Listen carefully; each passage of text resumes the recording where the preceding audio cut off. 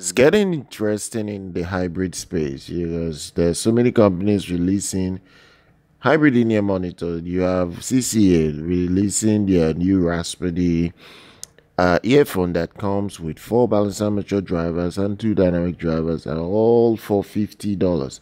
That's the price tag, just $50 for this hybrid. Look, I respect CCA, the sister brand of KZ. They've been doing this for so many years. The thing is, they're releasing a lot of products at this point. I understand they have to make money. This is the perfect time to release a product and make money. But I don't know about the quality of the product that they've released, how good it will be. The Raspberry, they claim, is going to offer you good sound for the money. Obviously, they will tell you this, but then again, it's more also about how it ends up performing. I'm not a big fan of having all these sort of drivers configuration in a very cheap unit, because I always don't feel like they're ever going to live up to the expectation that one can expect from a serious hybrid of this nature. But then again, it's gonna still come with the same typical KZ style of shell.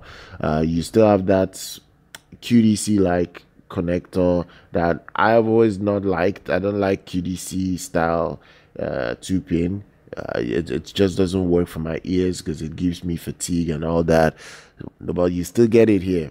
It looks okay. I would say one thing, that it looks good. I think people will like the look for the way it is. The only thing is, I'm not a huge fan of the KZ design in general. They've not advanced ever since they came into the business. They just maintained this look and they just kept it going year after year after year. And CCA took after the sister brand, and they've been doing the same as well. Now this earphone comes with tuning switches. You can set it up in the fashion that you want it to sound. I'm not a fan of tuning switches again, because I feel a company should be able to tune an earphone to sound the way they want it to sound. I'm not for one the kind of guy that wants to go and start retuning or setting something to get something out of that earphone. I feel if the earphone has bass, give me bass. If the earphone is not a bass earphone and it's a treble oriented earphone, then do the treble. Let's know that this is what the earphone sounds like. Do not give me tuning switches that will mess up the frequency or that is in the that's already the coming with the earphones design and all that. So that's just me. But then again, maybe I'm ranting, maybe I'm complaining a lot, maybe because of the previous products from that KZ brand that is making me talk in this fashion. The thing is, the brand is a very successful brand. No matter how we want to look at it, they've been releasing a lot of products over the last few years. They've maintained a very solid fan base. Yeah, true good and bad. The only thing I just don't like about the brand, to be fair, is they don't use quality drivers to make their earphones. But then again, this is still nice.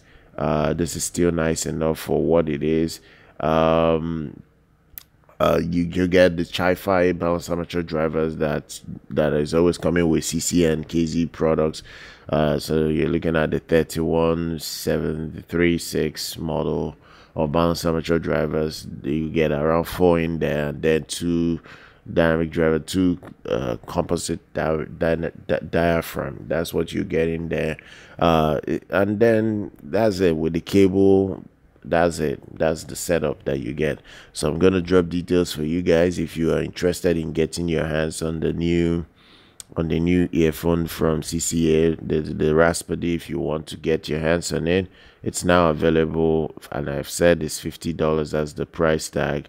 So do check it out. Subscribe to the channel, do like our content, follow us here on YouTube. I'll see you guys very much next time.